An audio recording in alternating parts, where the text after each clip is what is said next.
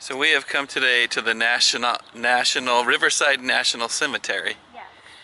To all of our military relatives. For Memorial Day to come visit them. Yeah, on both sides. My father's buried here. My grandfather, my other grandfather, my grandmother, and my uncle. And your uncle? You have four to one in here? Oh, I guess he's not my uncle, he's my dad's cousin. Your dad's cousin? Yeah. So they have a gravesite locator. Okay, search by full or partial last name. So let's do Minold. Theodore. Yeah. The print map. Print the map. Okay. McDowell. Since it's Memorial Day, this cemetery is dedicated to the memory of all the patriotic men and women who have answered their country's call to service. This was put up when Jimmy Carter was the President of the United States. John.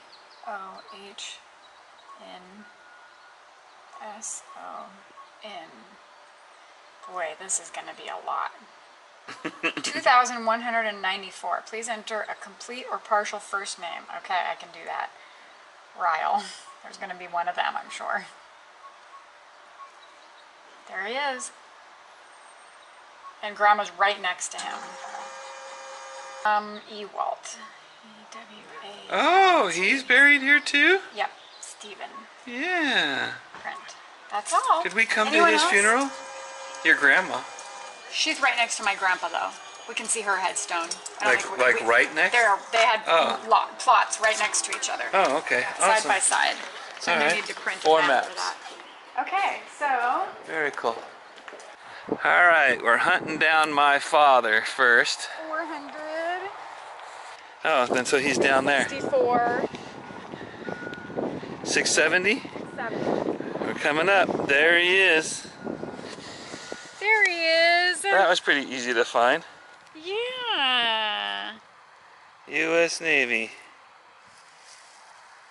He was born December 12th, 1929 and died September 7th, 2016. 6. Oh. September 7th, 2006. Oh, he's been gone 11 years. 10, almost. almost 10 and a half years. Yeah. Beloved husband, dad, and grandpa. Oh. All right, off to the next. 51, what, 19? 5150.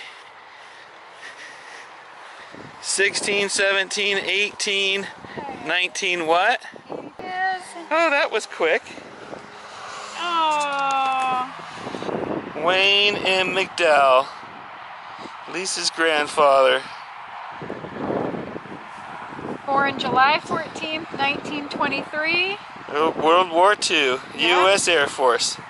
What is this FO? Something officer.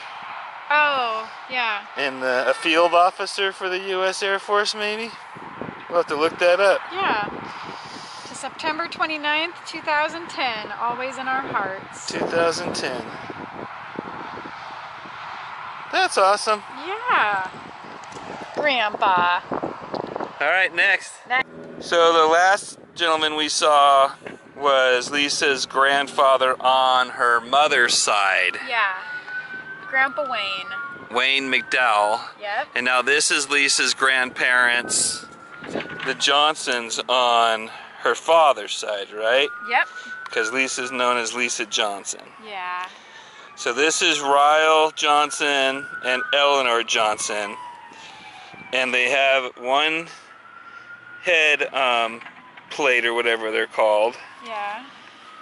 And then he was January 3rd, 1918 to February 11th, 2016. Oh, he's only been gone a year, a little more than a year. And she died before him. And he was 98. She was born January 29th, 1916 and passed on November 28, 2008. I see dead people.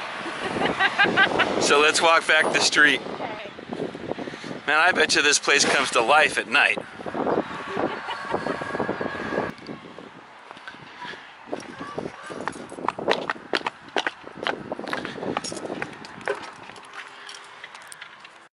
Alright, We found Steve Ewald. here's our last relative at the Riverside National Cemetery. Yeah.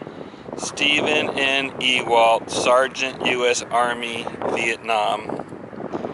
Born January 16th, 1948, and passed November 7th, 2012. Gosh, it doesn't seem like it's been that long. Purple Heart, cherished by his family.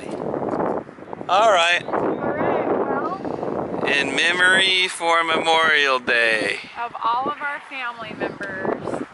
that are here in the National Riverside Cemetery. Alright. It was good memories. Yeah. Come and think about our relatives and all the good times and loving times we had with them. Hi, buddy, we made it home. Put him down. Come here. Come to me, good boy. So happy. You happy we came home again for you? Where'd he go? He dissed me. Oh, he's peeking. He's hiding. There he is. Come see me. Are you thirsty? Oh, Here.